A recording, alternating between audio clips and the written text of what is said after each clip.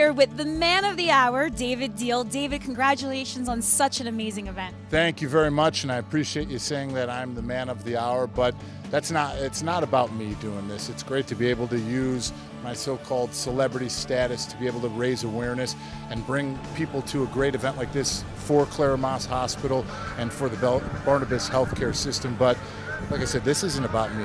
Everybody's out here for the single purpose of helping change people's lives and changing the lives of children so that they can still pursue their dreams and let them be kids again and let them enjoy themselves. So to be able to have a day like this, the most rewarding thing in the world is what we're doing and the impact that we'll have on kids' lives forever.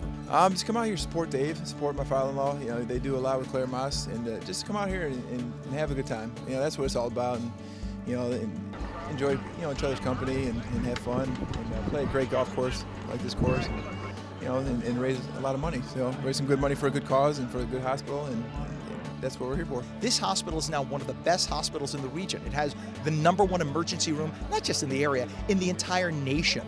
And they're expanding. When hospitals are closing down in urban areas all over the country, this hospital's growing. They're adding new wings. You walk down the hall, it's vibrant, it's clean, it smells clean, it looks clean. It's a beautiful place to go.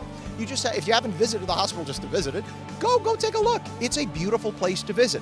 So that's what makes it so special. You, in the community, if you need something done, you don't say, well, I'll go into New York City. You go to Clara Maass. It's a great hospital to go to.